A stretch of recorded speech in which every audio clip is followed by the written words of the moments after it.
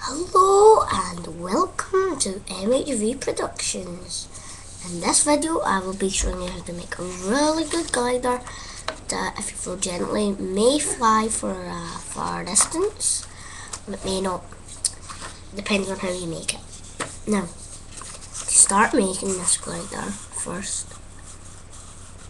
fold in half, like you do for most airplanes, and then open it back up,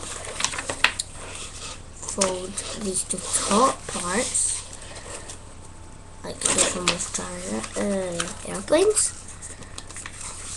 You see triangles there, but this glider is pretty good if you throw it gently like that somehow. Now, fold these two down on that line, just like so. So you get something that looks like an envelope sort of thing.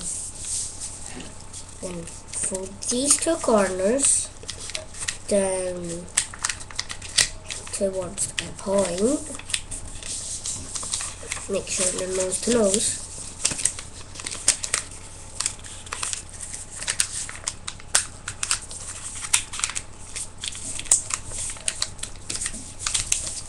Now it should leave you with something like that.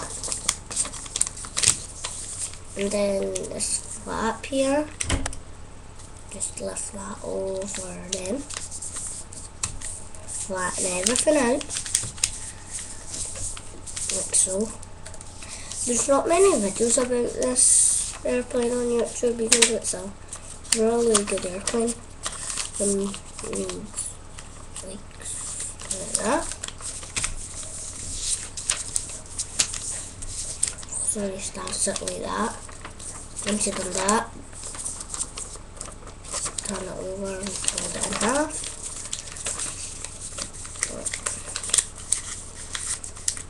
And these parts you might find yourself putting these parts in very often. Now just fold the wings down like so, and there you go. You've got yourself a really good glider. Now let me show you how it flies.